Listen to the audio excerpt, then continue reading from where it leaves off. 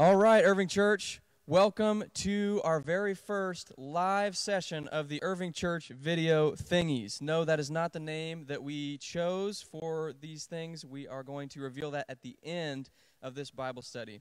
I'm here with Terry, and we are going to be continuing the Thessalonian study that we've been going through on Sunday mornings.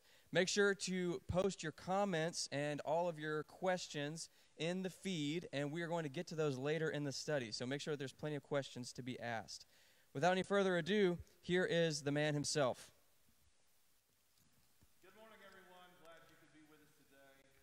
And we have been since January, actually. We've been studying 1 Thessalonians.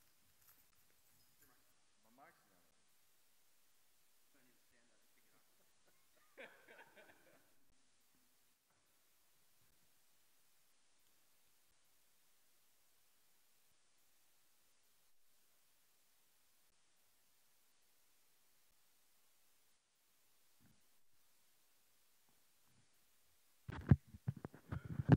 All right. We knew there were going to be some glitches. We had no idea that it would happen so quickly. Anyway, good morning. We're glad that you could join us. Sorry for the interruption there. We have been studying 1 Thessalonians ever since January.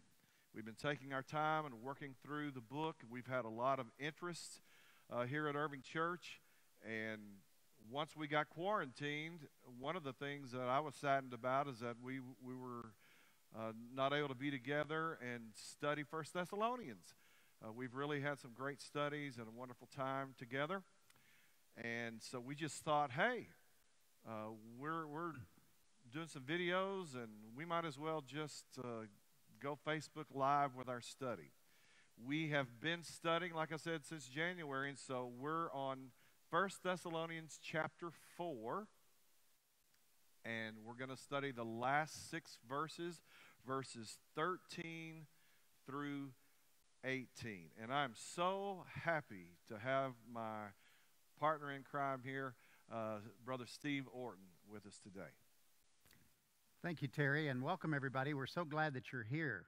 You know, Luke said on Tuesday, what great hair you have, Terry, and I have to agree with him. It even looks better this morning. So since we've been quarantined, I thought it would be a good idea for me to let my hair grow out. So maybe people will come to me for some hair care advice. Well, we don't know. We'll see. We'll see how that goes. No, in actuality, I won't leave this on and be comic relief the whole time. But, you know, that hair, though, I did determine or find out does keep your head really warm. And so I kind of miss that. Like Terry said, we're continuing our study of 1 Thessalonians chapter 4, starting with verse 13, but we realize that many of you aren't kind of caught up to speed. Maybe you're joining us for the first time. So I wanted to give you a little bit of background information. The church at Thessalonica was started in Acts. It's recorded in Acts the 17th chapter, where Paul receives the Macedonian vision, and he goes to the northern part of Greece, or the province of Macedonia, and meets at Philippi first. He gets persecuted there and beaten and thrown into prison. And then when he's released the next day, he and Silas and Timothy are ushered out of town. The authorities say, hey, you're a Roman citizen. We could get in trouble for persecuting you, so you go on your way. Just please leave our town. So Paul and Timothy and Silas then traveled to Thessalonica. Today it's known as Thessaloniki. But in that place, Paul, it says, met on the Sabbath day in the synagogue for 3 different Sabbaths. And then shortly after that, many people were starting to hear about Jesus and come to Jesus and follow him and accept him as God's anointed, God's Messiah. And with that, many people then got jealous, and so they raised up a mob and they tried to find Paul, but when he couldn't be found, they grabbed a hold of one of the leaders there among the Jesus followers by the name of Jason, and they drug him before the authorities and then began to persecute him, saying, these people have turned our world upside down. And so the brothers said, wow, this is bringing a lot of persecution. Paul, you better leave. And so they went down to Berea. The Thessalonians or Thessalonians, some of them who were pagans or from a different religious background came down and continued to persecute Paul and Silas and Timothy in Berea. And so Paul had to then even leave and go to Athens. And eventually he made his way to Corinth. But he was so worried about the young fledgling church among the Thessalonian brothers, that he only had a short time to be with, that he wanted to know about their welfare. He wanted to make sure that this persecution wasn't hurting them and that they weren't giving up their faith or love for God and love for Jesus and love for one another. So he sends Timothy back to find information about them. How are they doing? And Timothy comes back while Paul is at Corinth and gives them a report. They're doing well. They're staying strong. They're keeping the faith. They're loving the Lord and loving one another. And so Paul sends Timothy back with this letter of encouragement to encourage them to keep on keeping on and stay true to the Lord Jesus. And that's what this letter is about. Well, this is a passage that's caused people a lot of difficulty. It's not an easy passage to work through. We're going to give it our best shot today. In just a few moments, I'm going to read through the passage, but I want to set things up just a little bit and don't want to bore you with a lot of history. But sometimes understanding the socio-historical background of a letter actually goes a long way in helping us to understand certain verses or passages or concepts that we find in the letter. And that's going to be true as we go through this. So that's why I want to bring up a couple of things. The city of Thessalonica was actually very dependent on Rome. Part of the way that Rome kept their empire under control was that they were a patron city. In other words, as other cities had been conquered, they would do any number of things to try to keep them under control. And one of the things they would do with certain cities is they would support them financially. They would give them all kinds of advantages and provisions. But there's a catch to that. There were strings attached. In order for Rome to really bless the city and help them like this, they actually had to do whatever Rome wanted them to do. And so it was like, we'll give you the money, but we're going to control what you do. And part of that control was that we don't want any problems. We don't want any revolts. We don't want any uprisings. We don't want any fighting. And so all of that plays into this. And so you can imagine, like as Steve pointed out in Acts chapter 17, when there was a disturbance and when people were upset at Paul's preaching and drove him out of town and all that kind of thing, there's going to be city officials, there's going to be other people there that are going to be thinking, oh, no, we got to quiet this thing down. We can't let this happen. What's Rome going to do if they find out there's trouble here? Because historically, a number of years earlier, they had such a problem, and they had received some punitive measures from Rome that had withdrawn a lot of the good things. And now they'd got all of these things back. They were in good favor with Rome, and they sure wanted to keep it that way. One of the things I want to mention briefly from chapter 1, verse 9, early on in our study, Paul writes, "For they themselves report concerning us the kind of reception we had among you, and how you turned to God from idols to serve the living God."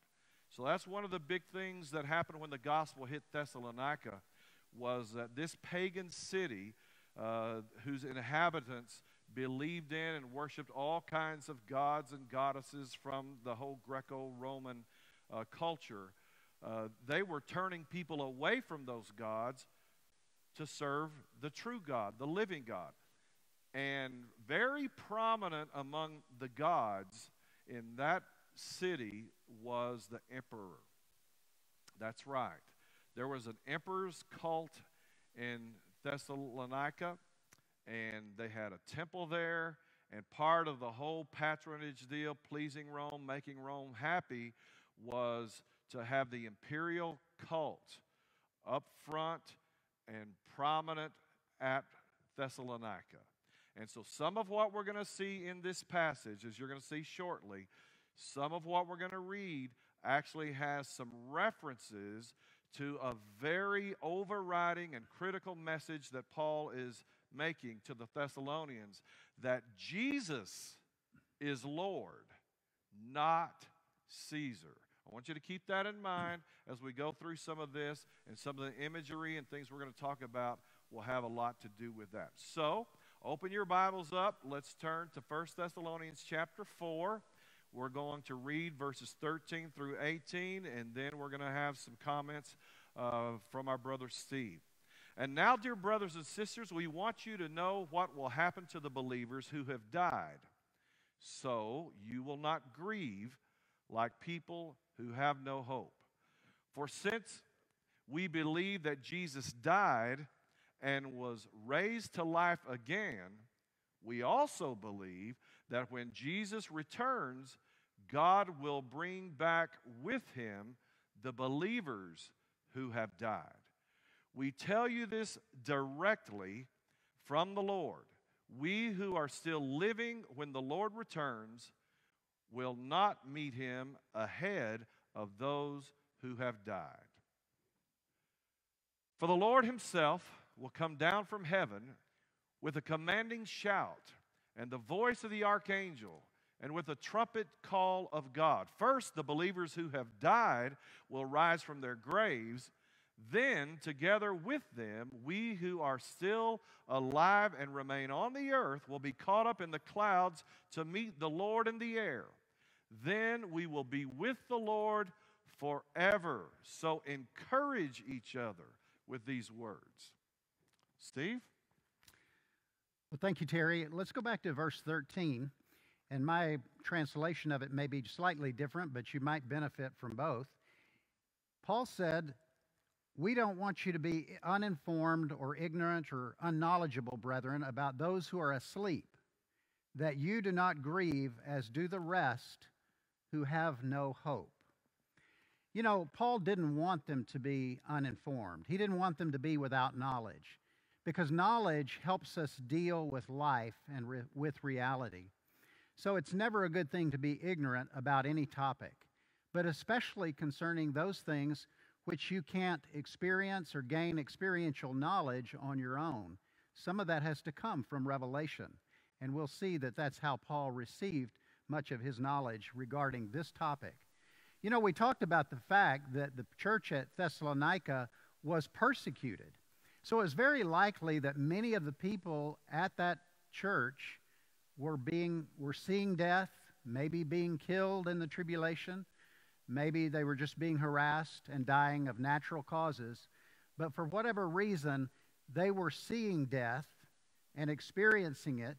And Paul felt like this is something that they needed some knowledge and information about, because it would be important to them that they know about not only death, but what is in store after death, so that they could deal with the realities of life in death and dying. So he said, I don't want you to be uninformed about this topic, especially if there were those of you who are experiencing it in your family of loved ones dying, that you don't sorrow or grieve like those who have no hope when one is asleep. I thought it was interesting that Paul uses some of the same references to death and dying that even Jesus did in John the 11th chapter. When his brother, his friend Lazarus was sick, he told his disciples in John 11 that he would go back to Bethany, where they were earlier trying to kill Jesus. And his disciples said, "Why would you want to go back there?" And he said, "My friend Lazarus is sleeping." And they said, "Well, all the more, don't go and wake him up, because he needs his sleep, and then he'll recover." But Jesus told them plainly, "No, I'm not talking about just slumber and sleep. I'm talking, when I use that term, about death. Lazarus has died." But Jesus knew that that death is a temporary state for those who love, believe, and trust and follow him. And so he said, Lazarus sleepeth. He knew that life, restoration of life, was coming, not only to Lazarus, his soul and his spirit, which still existed, but also to the body that had ceased functioning. So Paul uses the same language. I don't want you to be ignorant about those who have fallen asleep, those who have died, so that you don't grieve like other people who have no hope. Now listen, we all know that when death comes in our family, to people we love and we want to be with us, that is sorrow. It's a lot of sorrow. Many people are experiencing that right now in their families in this pandemic. And while we have sorrow when we lose loved ones and problems come into our life and we lose a mother, a father, a child, we grieve. And that's normal and expected. But we don't grieve like people who have no hope, right, like the pagans, like people who have no hope of tomorrow. So Paul didn't want their grief, which he knew was a temporary thing. He didn't want that to undermine or crumble their faith, their joy, and their confidence in God. As people who follow Jesus, when death comes, we do grieve. But it doesn't destroy our pervasive and ever-present confidence in God who has us in his hand. Verse 14 says, foreseeing that we believe that Jesus died and rose again, even so God will bring with him those who have fallen asleep in Jesus. You know, Paul's making the reference here that Jesus is the first fruits of those who have fallen asleep. Like he mentioned in 1 Corinthians chapter 15 and verse 20, which says, but in fact, Christ has been raised from the dead, and so he is the first of a great harvest, or the first fruits of all who have died. You know, the first fruits in Old Testament times were when the grain first budded and produced its fruit, they would bring the first fruits to God, trusting that there would be a great harvest that would follow after the first fruits, or in the same order as those early fruits and grains that produced from the crops. There would be a great harvest that would come afterwards. And Paul is likening Jesus' death and resurrection to being the first fruits. And those of us who trust and believe in him will be the great harvest that comes after that. Verse 15, for this we say to you by the word of the Lord, that we who are alive and remain until the coming of the Lord shall not precede those who have fallen asleep. You know, there's some things we can't know by experiential knowledge. We haven't been through it before. And death is one of those things in the afterlife. It's something that if we know anything about it, we have to receive it by revelation. And Paul says, there is someone who has revealed this to me because he's been through it, and that is Jesus our Lord. And he said, for this we say unto you, not by our own understanding. This is not something we came up with, but this is a word or message from the Lord. And we can trust Jesus because he's been through it. And he wants them to understand that they don't have to worry, that if they've had loved ones who have died, that they will not precede, that we will not precede those of us who might be living when the Lord returns. We don't have any advantage over those who have died. We will all be together with the Lord when he comes again. And at that, I think I'll stop and turn verse 16 or further comments over to Terry. Well, Steve, I think we've been able to see so far that the reason Paul wrote about this is because there was clearly some confusion in the Thessalonian church, and they were questioning that, well, if Jesus is going to come soon, and we're all going to have this reunion with him, and we're going to go and be with the Lord, well, what about our loved ones who are already dead? Are they going to miss out on this somewhere or another? Are they not going to be able to participate in it? So they were worried about that. They were concerned about that. And then I think it's also helpful for us to understand some things about the Greco-Roman world and their view of death and the afterlife and things like that. You know, as Christians today, when we look at this, it would kind of confound us and amaze us almost that, well, why would they be worried about that? They ought to know about the resurrection and everything. But we got to remember, Paul was only there, what, 2 or 3 weeks? And so I don't think Paul had the opportunity to teach everything that he wanted to teach to the Thessalonians.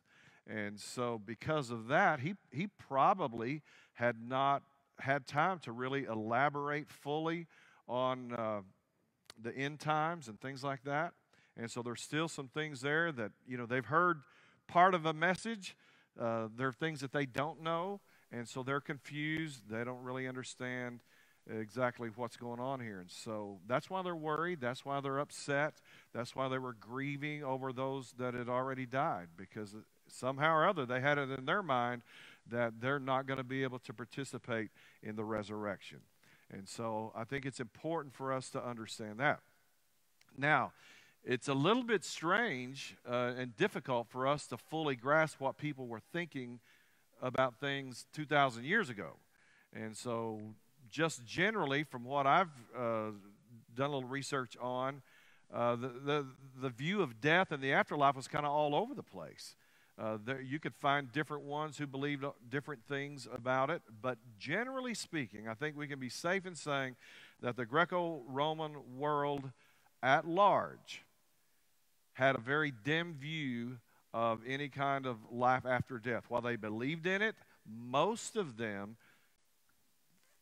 were themselves, I think, confused about it. And so because of their lack of understanding and knowledge, and because of their own confusion and ignorance about it, they just felt like isn't very good. And there wasn't much to look forward to, and that sort of thing. You have anything you want to say about that? No, I think you're absolutely correct that there was a lot of different views, but like we said, nobody knew because nobody had been through it before, at least in the Greco-Roman Empire. Yeah, and even the Jews, we know from a study of the New Testament, you know, two of the most prominent sects of the Jews, the Pharisees, they believed there was a bodily resurrection. The Sadducees, they did not believe that there was a resurrection, so there was even confusion, misunderstanding, undeveloped views among the Jews themselves. So anyway, I think it's helpful for us to understand what the problem was, why Paul is addressing the problem. And so let's continue on here. Verse 16 says, "For the Lord himself will descend from heaven with a cry of command, and with the voice of an archangel, and with the sound of the trumpet of God, and the dead in Christ will rise first. Then we who are alive and remain will be caught up together with them in the clouds to meet him in the air, and so we will always be with the Lord." I want to read 1 Corinthians chapter 15, beginning in verse 23, because I think that has a lot of bearing on what we're looking at here. "But there is an order to this resurrection. Christ was raised as the first of the harvest. Then all who belong to Christ will be raised when he comes back." Verse 24 says, "After that, the end will come, when he will turn the kingdom over to God the Father, having destroyed every ruler and authority and power. For Christ must reign until he humbles all his enemies beneath his feet. And the last enemy to be destroyed is death. For the scriptures say, God has put all things under his authority." That's, of course, when it says all things are under his authority, that does not include God himself, who gave Christ his authority. So, we want to kind of look at these verses together. They probably are I don't know if you could say they're exact parallels, but at the same time, they're certainly talking about the same subject. And I want to impress upon you a cultural kind of thing that we might miss in just reading this. I'd already mentioned to you about the emperor's cult, about the relationship between Rome and the emperor and cities like this. And so occasionally the emperor would make a visit to a city, and the city would get all jacked up and excited and have a big parade. And so citizens of the city would go outside of the city to meet the emperor and his procession way out of town. And then they would escort them into the city. And so it was a going out to greet the king, the emperor, and then they would walk him back into the city, and there would be this great celebration and everything like that. That's the imagery that Paul is using here. And so this whole idea of the Lord coming and meeting him in the clouds and forever being with him and everything, that's sort of the social background history of that. Yeah, there's also a lot of Jewish symbolism, references, and imagery as well. Very poetic language. And while we don't always take everything that's poetic as literal, it is mentioned for a reason. It's symbolic for a reason to represent or relay some truth. And there was a lot of Judaic tradition that is mentioned and referenced here too. For the Lord himself will descend from the heavens, or from heaven, with the shout, with the voice of the archangel, and with the trumpet of God. You know, let's look at the trumpet of God. That's maybe a reference to the convening of the children of Israel at Mount Sinai, where God told Moses and the elders to make silver trumpets so that they could call and convene the assembly to come together, to meet God together at the mountain. And so the trump of God might be a reference back to those trumpets that were used at Mount Sinai to call and to convene God's people all into one place. And the Lord himself would descend from the heaven. You know, Daniel 7 talks about the Son of Man. Daniel's prophetic language of Daniel 7 is about God's anointed messenger, his Messiah. And it says that the Son of Man will be coming in the clouds. And so we're referencing the Messiah of Daniel's prophecy. We're referencing the convening of God's people together in one place to meet the Messiah when he comes in the heavens. And so that's kind of an interesting contrast. You can find that in Numbers, the 10th chapter, about the trumpets, and then the coming of the Son of Man in Daniel 7. And I thought it was interesting. It says that the Lord himself will descend with a shout. What do you think that shout is? And Terry read it also. It can also be translated a command. Now, when Jesus comes back to convene the people of God together, what is he going to command? What is he going to shout? You know, it very well could be that he says, "Let the dead arise." He's calling those in their graves back to life. Do you remember what he said to Lazarus when he stood at the tomb of Lazarus after being dead 4 days? "Lazarus, come forth." And what he said to the little girl in Mark, the 5th chapter, "I say unto you, little girl, arise." And so when Jesus comes back, the reference there is to some things he's already said. Let those who are dead and in their graves come forth, and the graves will be empty.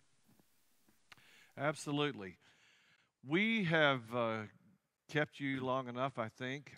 I'm going to read a couple of passages of scriptures that go along with this, and then I'm going to turn it over to Steve and talk very briefly just about the comfort level. As most of you know, Steve is a doctor. He works in conjunction with a hospital, and there are people in his hospital who currently have the coronavirus, and I'd like Steve just to share some thoughts about that. in conclusion. So let's look at Philippians chapter 3, verse 20 and 21. But we are citizens of heaven, where the Lord Jesus Christ lives, and we are eagerly waiting for him to return as our Savior. He will take our weak mortal bodies and change them into glorious bodies like his own, using the same power with which he will bring everything under his control. And then I'd also like to share with you 1 John chapter 3, beginning at verse 2. Dear friends, we are already God's children, but he has not yet shown us what we will be like when Christ appears. But we do know that we will be like him, for we will see him as he really is. And all who have this eager expectation will keep themselves pure just as he is pure. And so there are many passages that talk about the coming of our Lord and what's going to happen and what it's going to be like. Paul wrote these things to the Thessalonians because he knew of their grief, he knew of their concerns, and he also was very confident that if they understood their future, if they understood what Jesus was going to do and how it was going to be when he comes back, that they would be greatly comforted, they would be relieved of the disturbance that they had about whether or not their brothers and sisters who had gone on before them would participate in this glorious reunion. Yeah, Terry, and like he said in verse 17, and thus, whether alive or dead, at the coming of the Lord, we will always be with the Lord. That's really what's important with this passage, that whether in life or whether in death, the person who's united with Jesus will forever be with the Lord. And that's a union that can't be broken by death, disease, viruses, or anything else. Comfort, therefore, one another with these words. That was the purpose of his message, to comfort them in tribulation and persecution, even in death and dying. And he's going to say then in 1 Thessalonians 5 and verse 10, so whether we are awake, alive, or asleep, dead, we are destined to live forever with him. In Jesus, you're destined to be with God the Father and the Lord Jesus forever. But you know something? That's not something that we've got to wait until we die to experience. You can start that right now.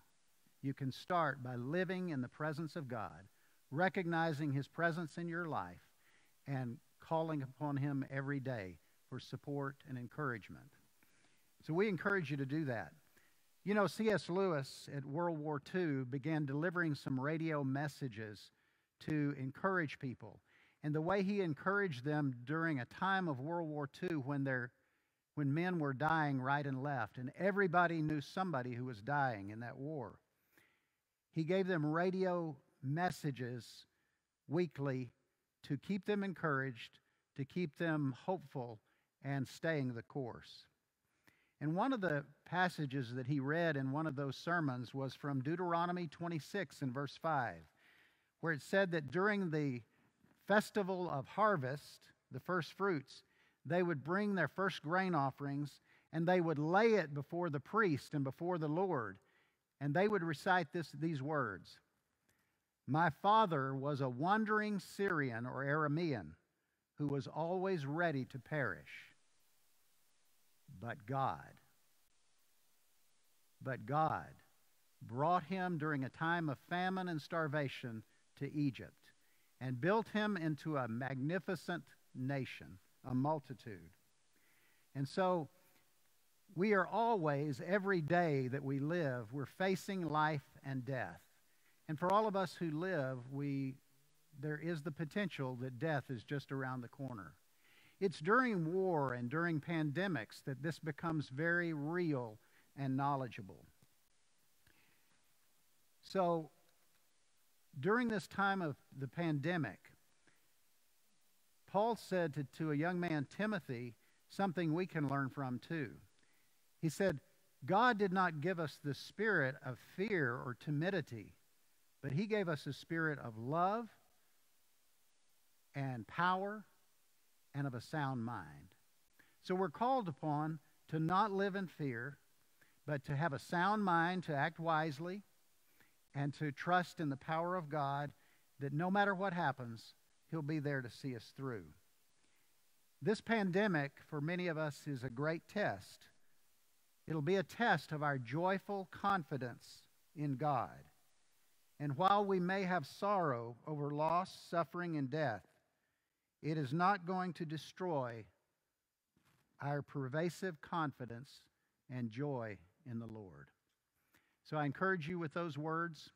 And at this point, should we take some questions if there are any? Yeah, there may be some questions, may not be any questions, but we're going to have a sidekick come on up here and join us and share with us comments, questions, whatever, and probably be maybe just a few minutes. We'll see what happens, and then Josh will close us out. I hope it's not another guy with great hair. Oh, that was awesome, Steve. Well, first of all, let me share an encouraging word from our sister Martha. She says she is loving what she is learning and hearing from God's word today. So thanks, guys, for sharing. Thank you, today. Martha. Thank you. Our first question comes from my favorite listener, Olivia. What does it mean for Christ to reign until everything is put under His feet? Talking about 1 Corinthians 15. When will that be happening? Well, since that's such an easy question, I'm going to give that to Terry. I'm going to take all the hard ones. Well, that's an interesting question, and it's a good question. I believe the Bible teaches us that when Jesus died on the cross and rose from the dead, that death was defeated. God showed His power over death. And while in many respects Satan has a kingdom that at least appears to be flourishing, and we live in a time that Romans chapter 7, for example, describes as a law of sin and death. In other words, people everywhere are still sinning and people are still dying. However, God has intervened. God has entered into human history, and He is doing something about this problem. And what He is doing is He is making everything that has gone wrong right. He's doing that through Jesus. He's doing that through Christ's followers. He's doing that through His kingdom. The kingdom of God is here. It is now. It is real. And we are seeing the power of God. And so Jesus is now Lord. When He ascended, when He rose from the dead and ascended to the heavens, He took His seat on the throne. He is king. He is reigning. He is ruling. And as His subjects, we are ruling and reigning with Him. And we are showing the love of Jesus. We're showing the kingdom law of love and the spirit of life every day in all of our actions and all of our deeds. But it's kind of a now and not yet thing. While the kingdom has been ushered in and inaugurated, we're not seeing the full effects of it yet. And so ultimately and finally, when the King comes, when He arrives, when all the dead in Christ will be raised from the dead, death ends. It's over. It's finished forever. I hope that answers it. Do you want to join in, Steve? I don't have anything. All right. Well, we may have some more questions and comments coming in here. Here's one from Josh. It says, the text says, we don't grieve like those with no hope. What does it look like to grieve as those who do have hope? Well, I will say just one brief thing, and then I'll let Steve address that. I've done quite a bit of counseling work with grief. And let me just say this about grief. Grief is a very natural, it is a very normal thing. It has stages, and different people grieve differently. But the question makes a very important point that from the text that Christians don't grieve in the same way that unbelievers do. And so I'll let Steve address that. Absolutely. I've had a lot of experience with death and dying. I do plastic surgery now, but at one point I did head and neck cancer surgery and took care of life-threatening infections as well as life-threatening cancers. And I've had a chance to see many people dying in all different walks and situations of life. And there is a calmness and serenity with those who know that they're going to die, but trust in Jesus and know that there's a life to come, that this is not the end, that I don't often see in people who don't have that faith and that hope. We have about a dozen people at our hospital, like I said, that have coronavirus now, and there are probably triple that many at some of the other hospitals around town. I have even had a chance to talk with friends and loved ones who have the coronavirus now and are facing death this very moment. And when I spoke to one friend, he said, because a big part of his family was being affected by that, he said, "We grieve, I'm sorrowful, but I'm not sorrowful like those who have no hope." So he hearkened back to this very passage we studied today in 1 Thessalonians 4, when he thought about the suffering that they're going through right now, but he knew that it's not the end. And so that hope keeps us going and doing the next right thing, whatever that is. You know, we talked about the fact that Jesus is going to make a command or a shout when he comes back, maybe something like, "Let the dead arise." But we might shout something back. We might shout the words of 1 Corinthians 15, "But thanks be to God who gives us the victory through Jesus Christ our Lord." But what do we do today? 1 Corinthians 15:58, "Therefore, since we have this hope in Jesus, let's be steadfast. Let's don't be frantic. Let's don't be intimidated. Let's always abound in the work of the Lord, knowing that our toil and our labor in Jesus is not in vain." So what do? You trust in God, you keep doing the right thing, and you keep doing the work of the Lord.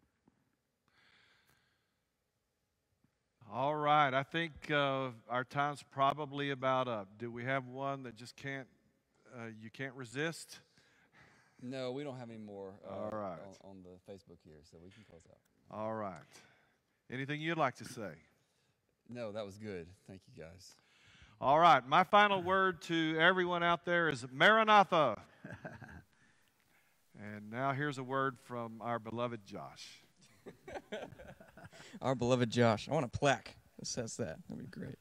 Yeah, thank you for joining us. I know that all of you are probably just chomping at the bits to know what we're going to call this whole thing. And here is what we have. And let me preface this with, we got a lot of great suggestions. People sent in a lot of good ideas for this stuff. Some of them were humorous. Some of them were really touching. Some of them were dark, yet humorous. And so we have settled on, can I get a drum roll? From a two-person strong drum roll? Okay, cool. Thanks, y'all. The new name is Gather Online. And the reason that we settled on this is because the Bible tells us to not forsake the assembly of the saints, to not stop gathering together, as some are in the practice of doing. And right now, we don't really have the choice to get together, to be together physically. And this is kind of our best shot at just trying to stay together and to just try to keep on gathering. And so that's what we're going to call this from now on, is Gather Online. Irving Church, Gather Online. And if everybody hates that, go ahead and comment, and then maybe we can change it again. I don't know. But I think it'll be all right. So there's no video tomorrow on Saturday. We are going to be taking a break for Saturday. We can call it an old Jewish Sabbath or something like that. And we will see you guys on Sunday morning for our services at 10:15. 10:15. Y'all have a great day.